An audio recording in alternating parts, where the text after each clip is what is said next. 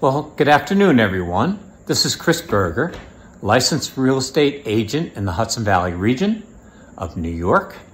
And today it's time for a Burger Point. As you approach a house, I always wondered whether it has a gutter or doesn't have a gutter. So the question is, should I put a gutter on or should I not put a gutter? Well, gutters are very valuable because what it does when the water rolls off your roof, it protects your deck. It also protects the bottom part of your foundation so that the water, when it does fall to the ground, it's at least 2 or 3 feet away from the foundation. So by doing that, your foundation stays stronger through the years, doesn't leak, and is such an advantage. So as you can see, it's a pretty long stretch here at my daughter's house for a gutter. That's called a leader that leads down stairs to have the water flow away from the house. Now, one of the things that I would absolutely love and admire is gutter toppers. So if you can manage to have a house with a gutter topper, that way you don't have to go on the roof, as I did for many, many years, to clean out the dreaded gutters. But gutters are important.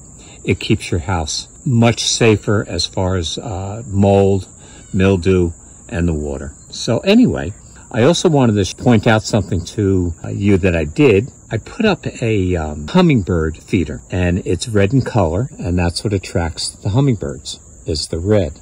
And to my surprise, within 12 hours, many visitors just absolutely loved it.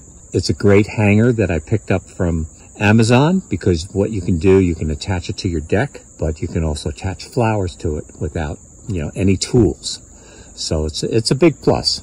So at one point, I will try to capture a hummingbird for you and get it out there for all to see. They're beautiful creatures. Of all the hats that I have bought down through the years, this one's kind of special because my wife paid for this one. We were in Bermuda for the second time and just had a great vacation. It was just 5 days.